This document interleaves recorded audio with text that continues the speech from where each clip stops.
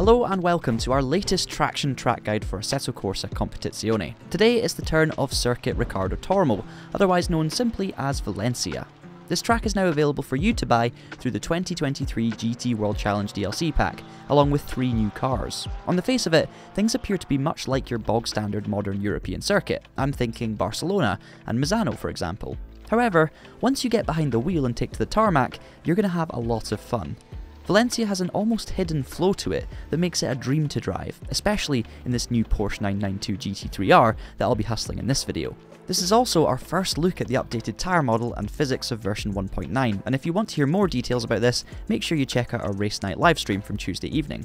Now, some quick context and information for you before we begin. As always, this lap was done in hot lap mode in optimal conditions and fairly cool temperatures, around 16 degrees on track and 18 degrees ambient.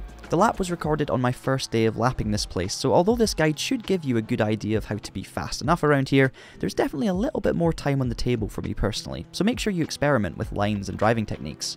It also means that there may be minor tweaks to the BOP and other elements between this lap being set and the launch of the DLC, so try not to read too much into the exact lap times. Focus on improving your PB one corner at a time.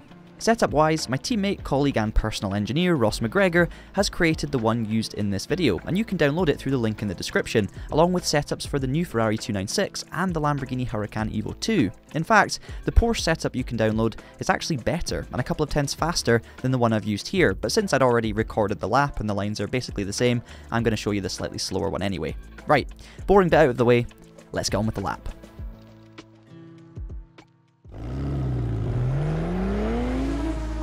Stick to the right as you head towards turn 1, Aspar. Mount the stripy tarmac separating the pit lane exit and hit the brakes as you pass the 100 metre board on the left. Another reference you can use is the orange access point on the same side, but in a hot lap situation you can also use the black rubber marks on the white line that you're driving on. This is the easiest to spot with nobody around, but don't rely on it in a racing situation. Turn in just as the stripy section closes, shifting down to 4th, and aim to get your left front all the way up on the green concrete. As early as possible, get back on the power, opening out your steering and use, well, pretty much all of Spain on the exit. Track limits here define lenient. Test it out yourself and see just how much you can get away with. Stay to the right approaching turn 2, braking just before the white strip of tarmac crossing the green section. The first of many second gear corners, try turning in a little bit late, easing off the brake as you roll towards the apex to rotate the car.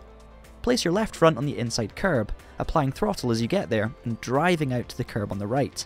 Keep your left side wheels on the curb though, track limits are a bit less friendly here. Give yourself a wide entry to turn 3 by turning in later than you think and take all of the green concrete. This will give you an optimised line on the left hand curb as you brake into turn 4, Nico to roll. Whatever happened to him by the way. Again, brake just before the white strip of concrete and shift down to 3rd. Or 2nd? 3rd. 2nd. It honestly depends on your momentum, line, etc, as to which gear you use through here in the Porsche. I like 3rd on a hot lap where I can carry the momentum, but maybe 2nd in a race. Be really careful under braking as well, it's very easy for the car to step out on the curb. Just make sure you're heading in towards the apex reasonably early to help with stability, and nail that green concrete on the inside. As for the exit, run as wide as you can without touching the gravel, that's your track limit. Turn 5 can be tricky too, as there's limited reference points and it's easy to lose the rear on entry. You have to turn smoothly, no over-aggression, and make sure you don't turn in too early as you will pay the price throughout. I ease onto the brakes, change down to 2nd after a brief delay for stability purposes, and then nail the green concrete again on the inside. Get on the power nice and early for that burst of acceleration, opening up your steering and heading out for the exit curb. Watch for oversteer though. Once again, it's the gravel that marks your track limits. Haul yourself immediately over to the right for turn 6, Angel Nieto. Start braking at the white strip of concrete, with 2 wheels still on the circuit. Track limits are strict here, so don't let yourself drift too wide on entry. Trail brake in, holding off a tiny bit on turn in, and aim to cut across the inside curb, on the throttle as early as possible. Again, watch for oversteer, this corner can be tricky, and let the car run all the way out over the exit curb on the right. Limits are tight here, keep your left wheels on the stripy curb, and you should be good. Take a breath while you have the chance, but get ready to hold it again as you fire through the flat out kink at 7, and prepare to brake for turn 8. Stay out to the right hand side and straighten your car, braking just before the white strip of concrete. I'm sensing a theme here. Shift to 2nd and ease the car in for the left-hander. It's all about managing your brake pedal and speed. Slowly squeeze off the brake as you increase your steering angle, and the corner will come back to you. It's a long and slow ordeal. I found it best to start slightly wider and then cut back across for a later apex over the curb, and again, early throttle is key. On this particular lap, I did slightly miss the mark. You want to be a touch tighter and use the curb so you can really pull yourself out of the corner as straight as possible. The early throttle means you will run out nicely onto the exit curb. Just make sure you take advantage of it and keep your steering lock on as you cut the inside of turn 9 and set yourself up for the tricky turns 10 and 11. 10 is just a decoy, a braking zone for the right hand hairpin, and I try to angle my car so that I can brake initially in as straight a line as possible as I'm crossing the inside curb. Then, aim for the outside curb on the left and turn in just before you reach the end of it, rolling off the brakes as you do so. Then, it's all about patience. Let the car rotate, and once you get that bite and are heading back to the inside, get on the power hard. Use all of the track on the outside. Again, track limits seem to be inside wheels on the outside curb. Stay over to the left as you hurtle towards the tricky turn 12, probably the most unpredictable corner on the course. Start by braking just before the white concrete strip. Surprise, surprise. Shift down to third and turn in soon after. Your aim here is to get up nice and close to the green sausage curb on the inside without bottoming out on it. You can ride it as long as your speed and angle is correct and you have a soft landing, but this is something you'll have to experiment with a little bit. For me in the Porsche, I like easing back on the power just before the apex. It seems to settle the car nicely as you ride the curb. Even if you get this first phase right, you aren't out of the woods just yet. The exit is crucial because these curbs aren't exactly friendly. Finally another Porsche. Oh no, what are you doing, John? Follow the curb around to the left, and as it's ending, begin drifting out wide to the right in preparation for the final corner.